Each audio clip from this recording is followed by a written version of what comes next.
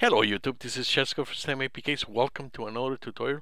In this tutorial we're going to do the second part, the Python part. In the last tutorial we did the C++. We identified pixels with given color values and we were able to give a binary in black and white. We're going to do the same thing but using Python. Okay, so these are the same files that we used in the last tutorials, you can see, but we're going to be working with the Python, which is this one right here, and we're going to be using the same image so you can compare between the two. Okay, so let's just get started. It's nano color detection pi, and this is it. These lines of code, they do basically the same that the C++ code does. And what I'm doing here is I'm importing computer vision 2 here. I'm importing numpy as np. I'm decoding the image, same image that we used last time. I'm using these two, the BGR to HSV conversion, using CV2 to CV2 color. We used these about 2-3 tutorials ago. I'm using the image, is this image right here, and then I'm using the color VGR to HSV. Remember, HSV is the hue, saturation, and value. And I'm using the range, so I need to give them a range. So I need to find out what the range values, HSV values for the color that you're going to be using as an input parameter. Therefore, you can go and you can do it on the terminal by using ImageMagick or using GIMP or using any a few other programs out there, or you can use that this here that we used before. Here you can more or less the green, as you can see here. If we do blue, which will be, let's do green. We're doing green first. Green, this is gonna give you a hue of about 60, and then 100 and 100. Okay, more or less is 60. And so that's why what I did here was instead of using, wait, is this about 65? Yeah. Instead of using 65 or 60, just to make it even, make it 60. What I did was I went down. If 60 is the starting value, so to make it a lower value, I went minus 10, which is 50, and then the higher value to give the range, I went to 70. But as you will see, it is not the best value to use, and I'll show you why I say that. Color detection pi.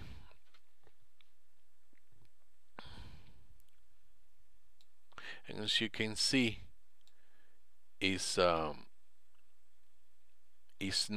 missing a lot of the pixels because it's not a strong green. It's almost like a light green, and as you can see, I mean, it's getting it, but it's missing a lot. Okay, so what we can do to avoid that is just make it more sensitive. Make it more sensitive to the lighter green, and the way to do that is instead of using 60 as the green, I'm gonna go higher. So instead of, I'm gonna go to 70 for the low, and I'm gonna go to 90 for the high. Okay, so it's a wider range to make it a lot more sensitive. And then Control X, yes, and now let's run it.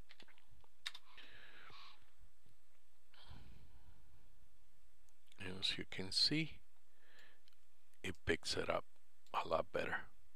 Okay, the white is in the binary image. The white represents the value that you're trying to identify, and everything else is just 0. It's black.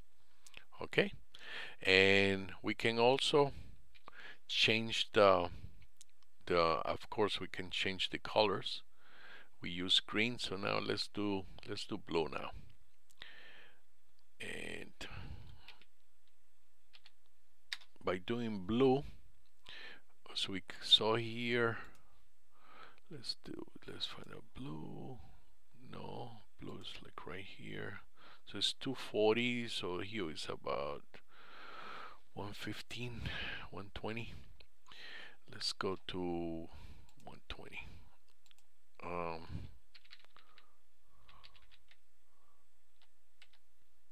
Let's go to 120 minus 10 down, so it's 110.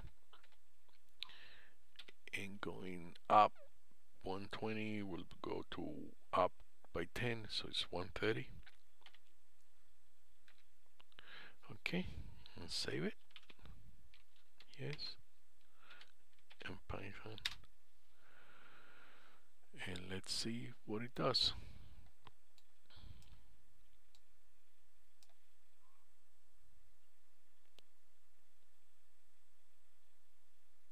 And as you can see, it's picking up pretty good. The blue here, blue there, blue there, blue there, blue there, and that one is right there. Okay, so it does a pretty good job, and it's very condensed, not very many lines of code, very efficient. Okay, and I'm going to include this in my website, and you can go there if you want to use this code or the C++ code for some of your projects. This is the end of the tutorial. If you like this tutorial, please click the like box and subscribe to my channel, and I will see you next time. Thanks for watching.